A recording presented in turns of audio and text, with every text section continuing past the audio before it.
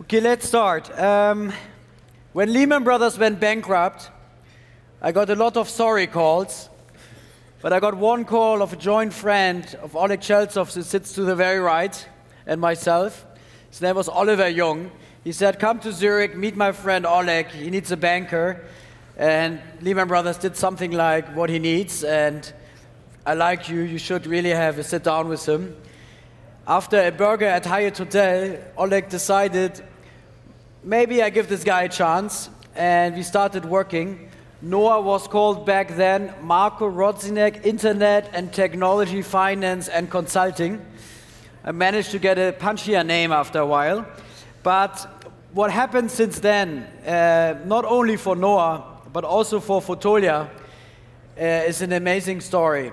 And before we start this panel, I think I'd thanked you a lot, but I would like to thank you again because, you know, the first is always the most difficult one. And Oleg founded a business which I think any banker in Europe would have loved to do the deal for.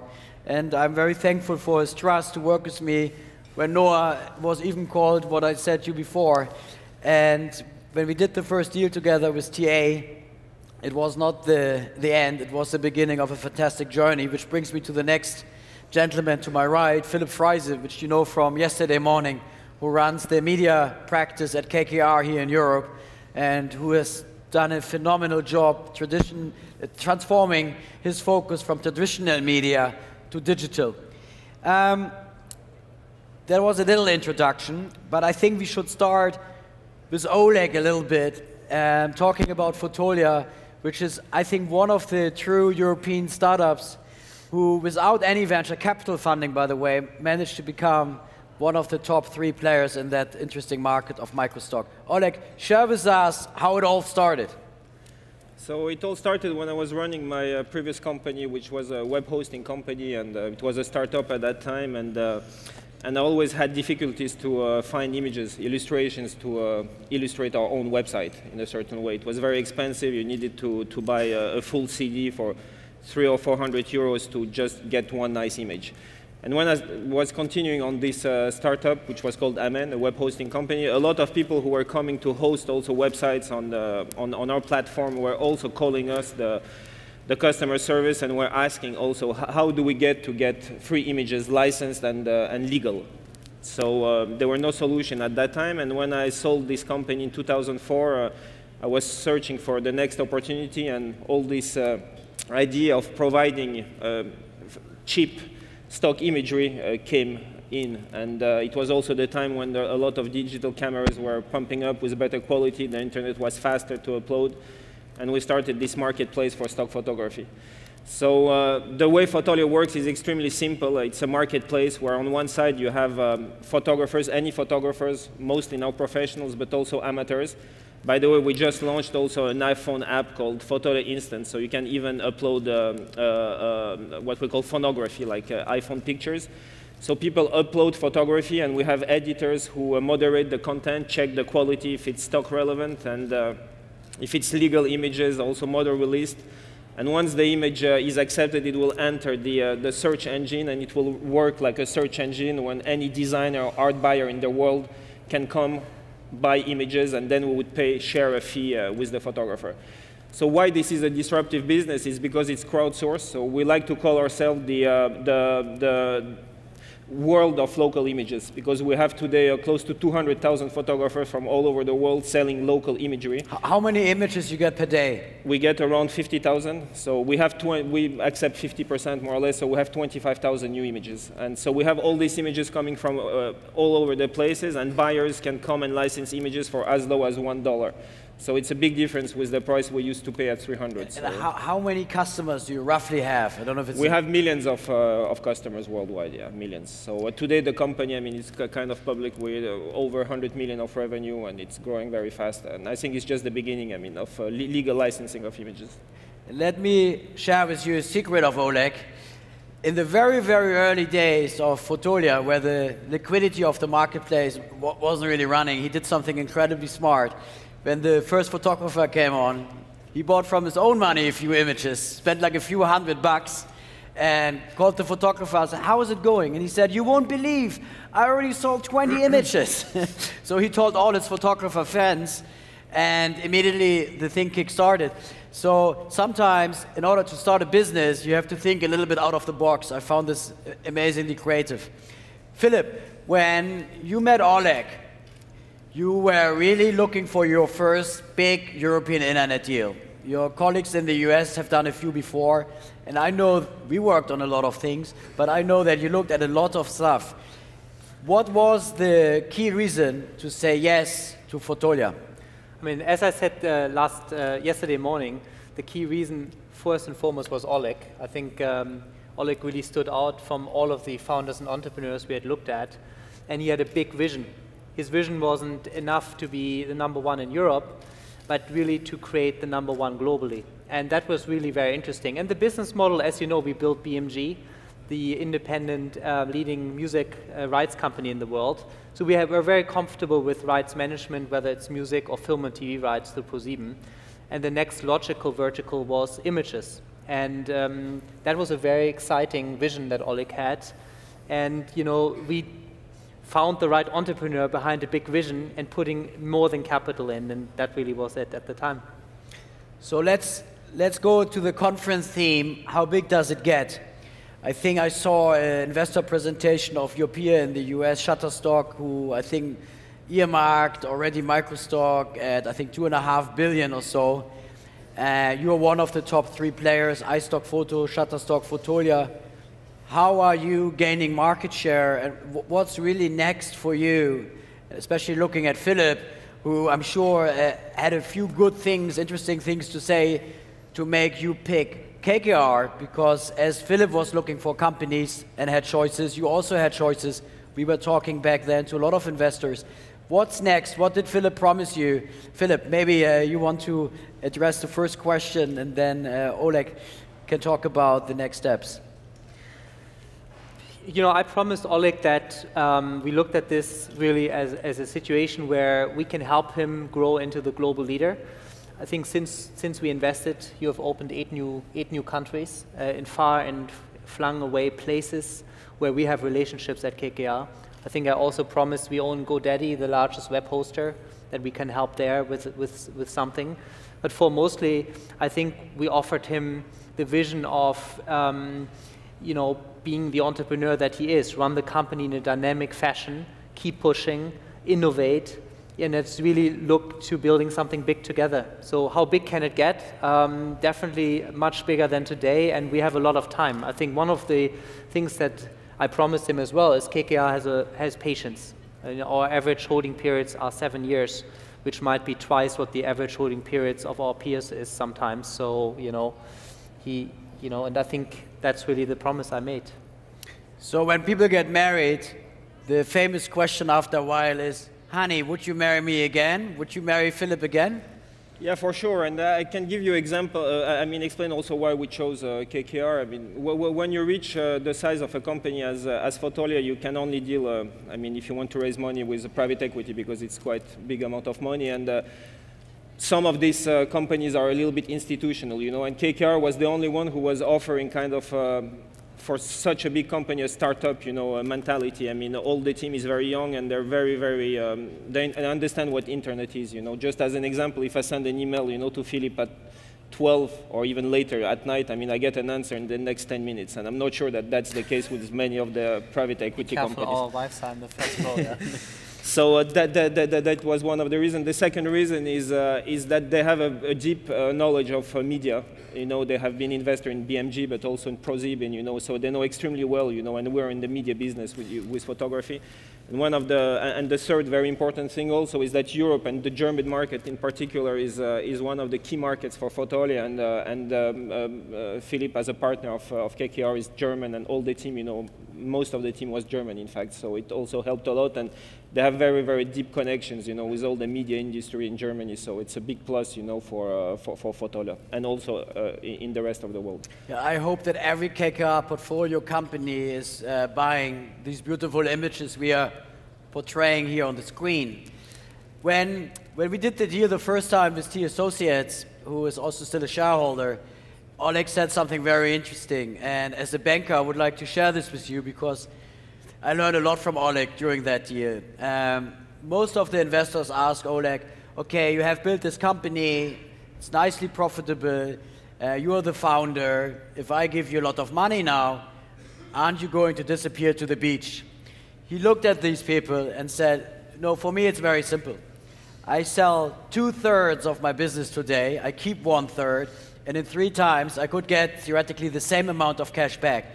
He made it so simple in his kind of, I sell 2/3 and in 3 years I have the same cash back. That convinced everyone. What lesson you can share with the audience? Because private equity, venture capital, growth capital, these are interesting people, right? They're incredibly analytical, smart, and most importantly, they would like to find the trust in the entrepreneur they work with, as you guys built a trusting relationship. Is there any tips and tricks you can give to all the brave ones having meetings while we talk on stage in all the different rooms of this building and making the pitch to the investor? Well, I think every company probably is different and has a different DNA, but one thing for sure, is here and with all the investors is that you need to be extremely data-driven, and at the end of the day, you can be as nice as you want, but what counts is numbers. So it's very important to run a business, especially when you have growth, by tracking very well your numbers and maximizing it extremely well, looking at the cohorts, look at the price, how much you spend to acquire customers, what is the lifetime value of your customers. And if you can present that in a really smart and good, and summarized way to investors, already, a discussion will come. I think it's, especially on this size of deals, when you want to do deals over 100 million, I would say numbers needs to speak, not only, hopes. It has to be a real business. After, of course, you add all the layer, of the market, potential, team, but yeah, this counts. Come with data, yeah. And as Stefan Glänzer told us yesterday, show a little bit of passion around the data. Of course. I was just going to say that. It's a key, of course, to be, in command of your own data and know really what ticks your business. But if you have to come with a passion, you have to say, look, I want to sell a steak, not because of going to the beach, but because of the vision. I think that's what Oleg did when we met first. He was full of passion for Fotolia.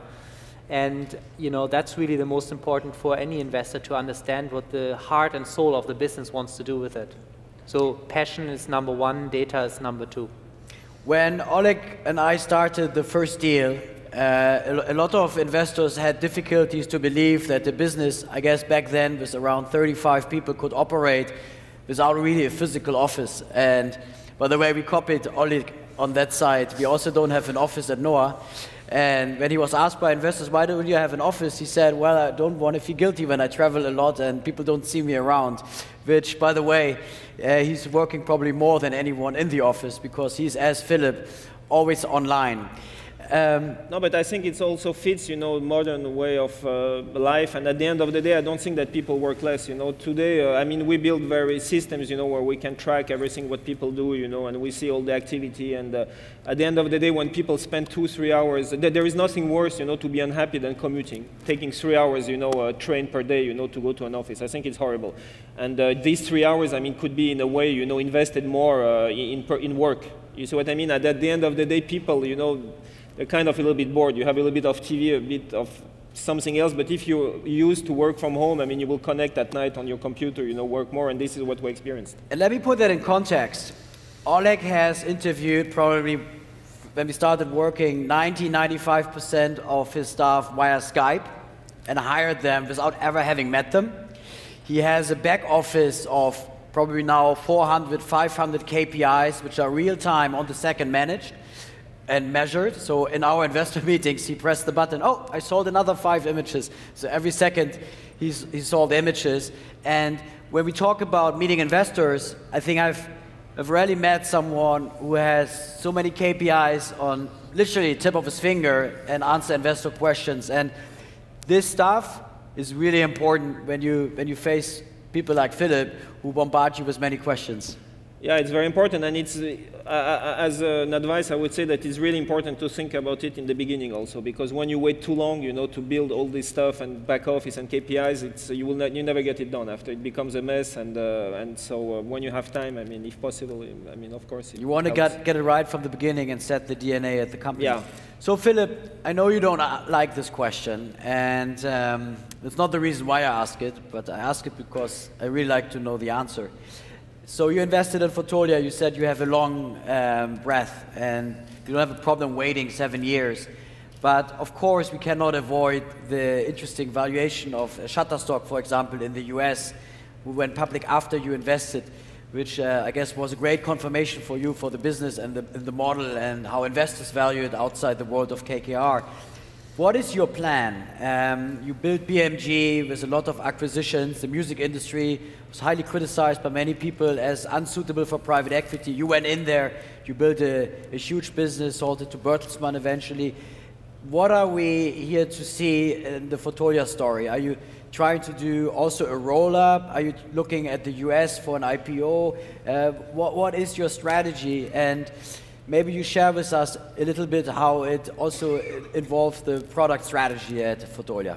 I mean, lesson number one is I don't get excited if Shutterstock gets valued at certain levels. I think we are extremely focused on building this business. We're extremely excited about seeing how much we sold at the end of every day. The secret is we email each other at midnight because we're getting at 5 to midnight the daily sales figure, which is extremely exciting. Yeah? So I don't care what the stock price of any competitor is because I believe in Fotolia. I think Oleg has a better product than they have. I think he has a better strategy and we'll conquer the world together. Yeah? What is my plan for Fotolia? I think Oleg and I will talk about this over time. We are now in our first year of investment. I think we have taken the company now to 24 countries. When we invested, it was 12 or 13. So there's a lot more to do. And, of course, as you say, it's based on the product, it's based on the sales force, it's based on operational things, it's not based on valuations of any competitor. It's always great if you see that what you do is highly valued, and that's why we love the space, but that's not the focus. Excellent. Key is growth. What we need is to grow, and I think it's still, just the visible part of the iceberg, because today, if you look, I mean, in a certain way, and we need to take some actions probably against this, Google Images, I mean, it's just, a way to pirate images. People are just downloading high-res. What's the percent of image use which is paid for? I think it's a couple of percent. I think a couple of percent are paid, and 90% are just, stolen without any And the main reason rights. they steal is because they do not know about services like Fotolia. Yeah, they do not know, or until now they have not been kind of punished, for using them, So cases are coming more and more there, and Google also is not helping in a certain way because they're just displaying, a kind of high-res images, that is just accessible one click. So it's a way to pirate, and but people are getting more and more conscious, about the copyright issues, and paying $1 for an image not to take any risk is the right solution, instead of make savings like really, penny savings and take risks for your business. I mean, the dynamic was very similar in music. When we started investing in music, everybody thought we are crazy because 80% of music was pirated. If you look at these numbers now, they're much lower. In fact, they are below 50% now. So a huge shift from piracy to actually legal services. And I mean, Fotolia is offering a really highly affordable, easy-to-use service that any publisher can use without spending lots of money. And therefore, the intrinsic growth, very similar to music with Spotify and streaming services, which make it easier now, is there, which is extremely exciting. Yeah. Good. Well, let's talk about growth. I hope that all the conference organizers are buying the images from now on Fotolia. And talk about punishment. Harry looks at me, I don't want to overrun the time. So we're going over to Russia and have an exciting Russian panel. Thank you very much, Oleg. Very much, Philipp.